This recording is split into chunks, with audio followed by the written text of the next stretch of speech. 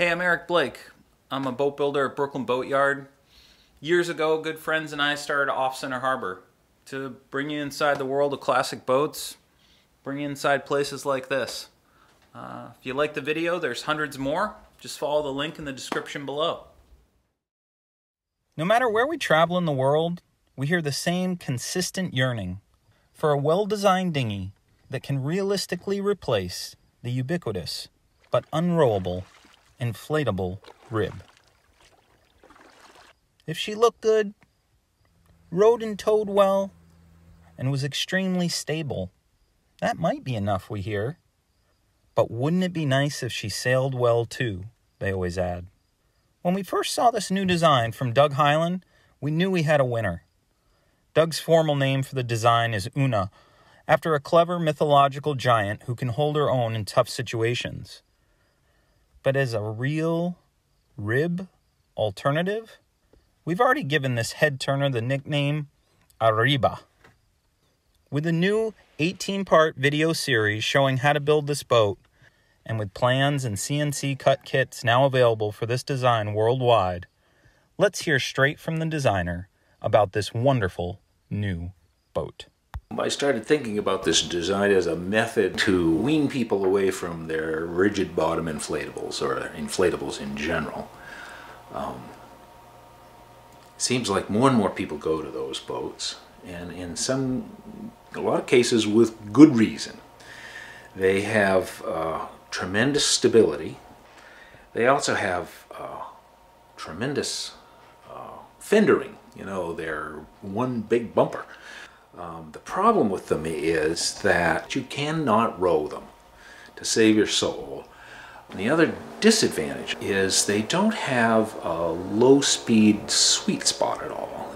So this boat is an attempt to try to give a person good features of an inflatable and some of the good features of a traditional boat as well. Oonagh has a lot of beam and fairly hard bilges to give her the stability she needs when you step aboard, and how it tips or stay put and steady, those define your feelings of comfort in that boat from that point on.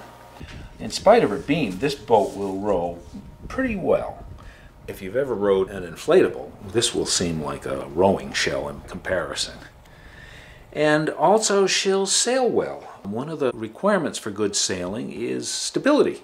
And beam gives good stability, especially in a lot of wind. She has a dagger board that takes up a little bit less room than a centerboard. The mast steps through this forward seat compartment here. In designing a small boat rig, a dinghy rig like this, one of the most important things is that all the spars actually fit inside the boat where they can be properly stowed. So that has some limitations on what rigs are available, and they tend to be, usually for boats like this, either a sprit rig or a lug rig. For this design, I've used a balanced lug rig.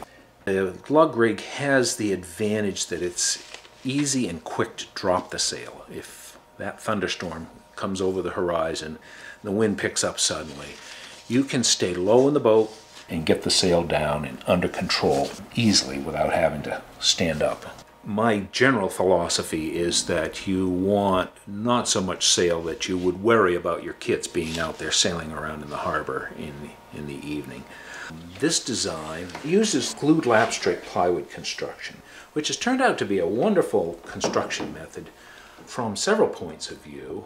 It's low in maintenance, it's very stiff, pretty light, and so especially for amateur builders, it allows you to make a individual, handsome boat with materials that you can get readily and come up with a good product without having a lot of mold building or any of that sort of thing. It has about the same footprint as a rib, but on a rib, you know, your pontoons would come along like this and extend actually beyond the motor. So in a rib, you really only have this much interior room, and the motor might be here because generally the pontoons on a rib extend beyond the motor. So you can see there's a tremendous amount more room here. There's also really a lot of storage on board this boat. If you want to go for a picnic or keep things like life jackets on board, there's hatches. There's this aft hatch, which is quite large, with flotation compartments on either side. Then under this midship seat, there's also storage, which if you used an electric motor, that's probably where your batteries would want to be. And there's also some more storage up forward here. And then there's flotation compartment up here in the very bow. There's 2 rowing stations, one here if the rower is sitting amidships, and another one here if they had another person or 2 aboard. 4 people would not be too much for an afternoon sail in this boat. There's room for them to spread out, especially if a couple of them are kids. The Coast Guard is interested in rowing boats, small boats of this size, and outboard motorboats under 20 feet, because that's where, statistically, most of boating accidents and fatalities occur.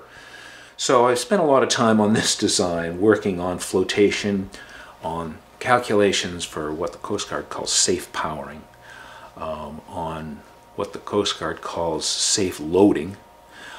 So I've done the calculations, and if you build a boat exactly like this, it should pass the Coast Guard muster and be able to pass all their tests. As you can see, Oonagh's a big, beamy boat that would be not just good as a tender, but make a pretty nice family boat too. She's wide enough and she has enough substance to her to feel safe having kids out tooting around the harbor while you enjoy a drink in the cockpit.